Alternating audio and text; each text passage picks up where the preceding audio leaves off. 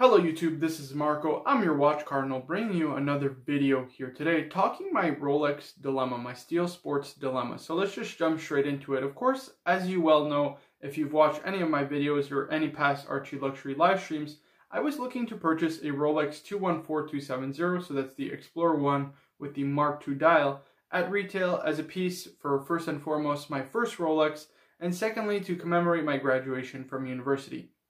However, since then, I've had a number of interesting ideas swirl around my head, and I've been presented with an offer from a loyal viewer of Archie's. His name is GB, so shout out to you, GB.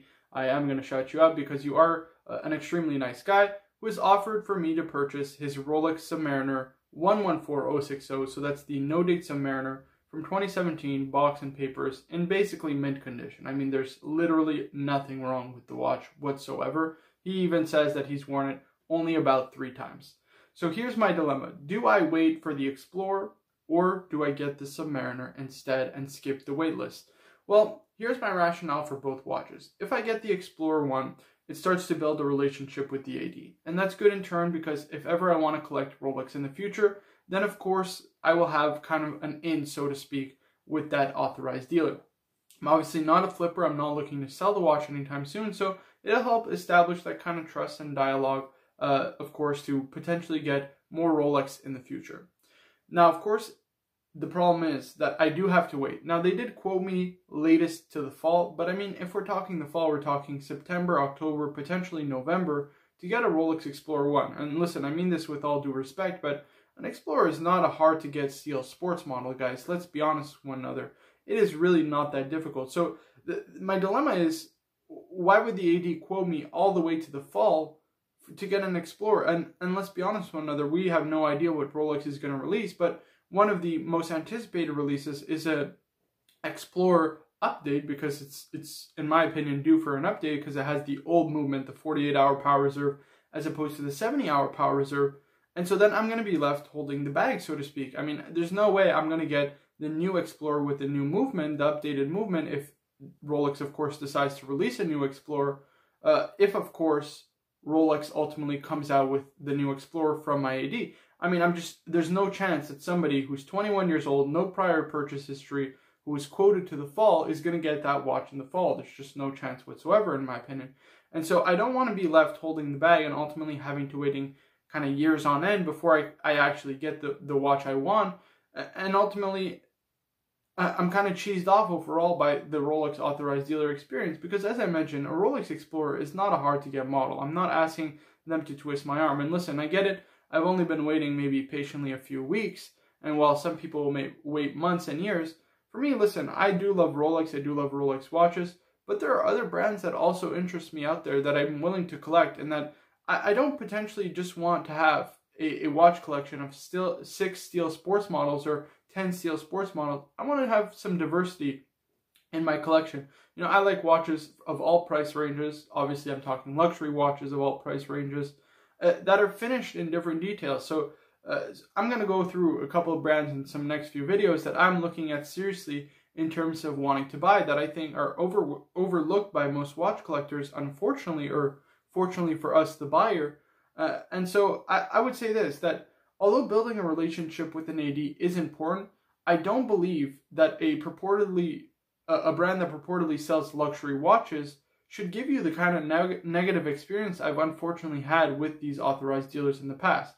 Now, of course, the third AD I went to was very nice. They put me down on the wait list, but there's no chance I'm going to get a new Explorer from that AD if Rolex decides to update the Explorer range. I just don't see that as being realistic. So for me, the second option is, of course, to pull the trigger on the Rolex Submariner. Now, what's the rationale behind having a Submariner? Of course, a Submariner is an extremely difficult to get model. It is not easy whatsoever. And for me, I think that if I pass up on getting a Rolex Submariner now, there is a very slim chance I'm going to get one in the future. Sure, if I wait for the Explorer, potentially I'll build a relationship with the AD and I can get a Rolex and a Submariner in the future. But what I see is kind of the inverse. I think that the Rolex Sub is a much harder watch to get than we think because, again, the watch market is only expanding as more and more people enter into, of course, watch collecting. it's only going to get harder for us to get Rolex watches because Rolex is the brand that most people turn to, unfortunately. So I think if I pass up this Rolex sub now, there's just a very slim chance I'm going to be able to buy one in the future without paying kind of ridiculous prices. And of course, I think that an Explorer 1 is a much easier to get model than a Rolex Submariner.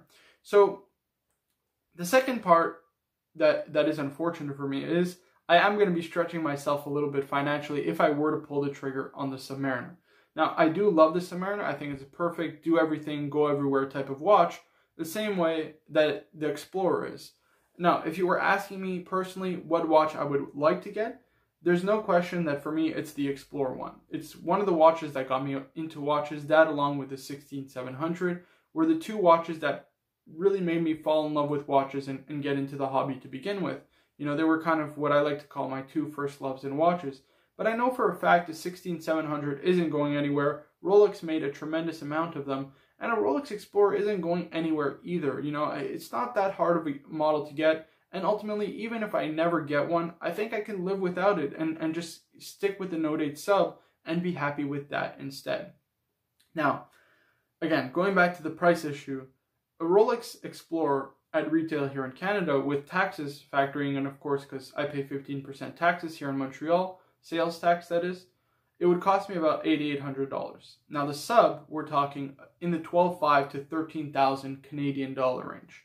Now that's a significantly bigger amount of money. So I am stretching myself financially, but I think that it's a very worthwhile kind of choice because I think that a sub is timeless, it's classic, it's not going anywhere, and ultimately the 114060, obviously it's now discontinued. Has a maxi case, maxi dial, and it's got all the hallmarks, in my opinion, that makes Rolex great, especially because it has the modern bracelet and clasp.